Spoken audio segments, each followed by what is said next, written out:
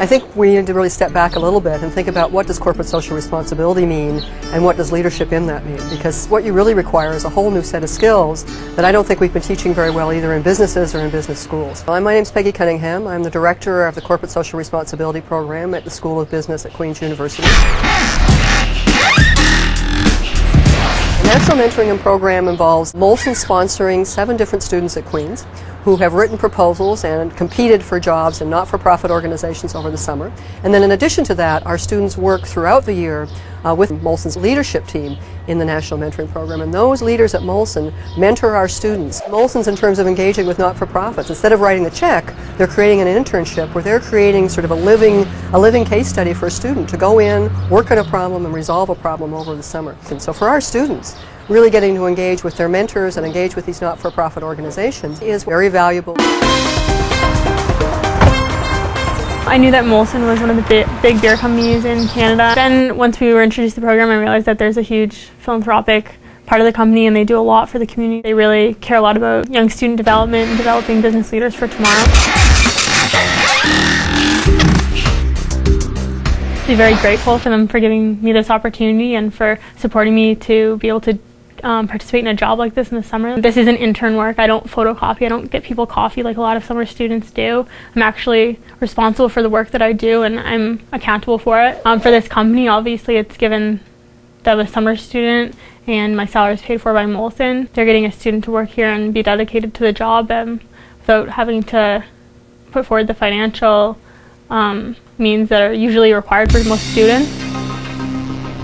The big benefit of having a student is that it puts manpower behind the programs. For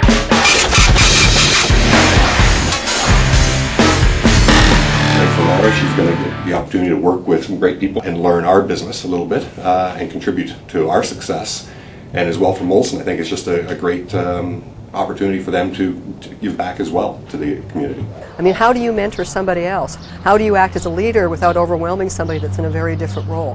How do you transfer a lot of the knowledge that you've got in your head, but do you articulate it and make it usable by somebody else like a student? They have given Troy the responsibility to work with us.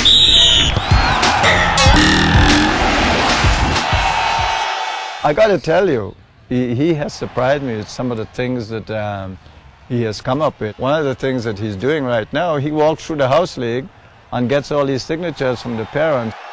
Sorry to interrupt you guys. My name is Troy. I work with the Heart. I went around to all the people that live in North York asking them to sign this petition saying they support such a project. Basically what they're doing is they're trying to work in partnership with the government to get an indoor soccer facility built in this community. Well, the Heart is a fantastic volunteer group in the community. They've been around for over 30 years.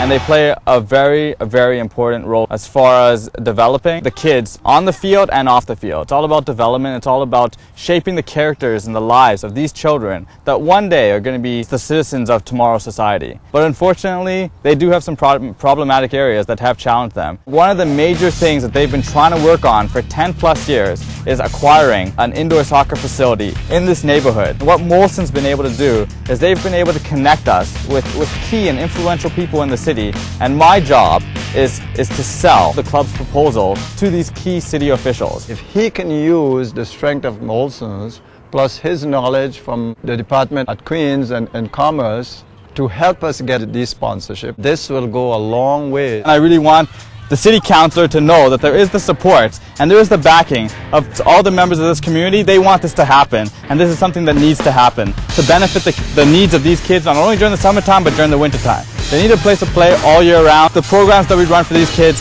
are that beneficial, and they're going to stick with them for life. And I'm willing to work these fields every night if I have to, and I'll get 3,000 signatures and I'll present it to the city councilor, and he can't come back to me and tell me that his constituents don't want this indoor soccer facility.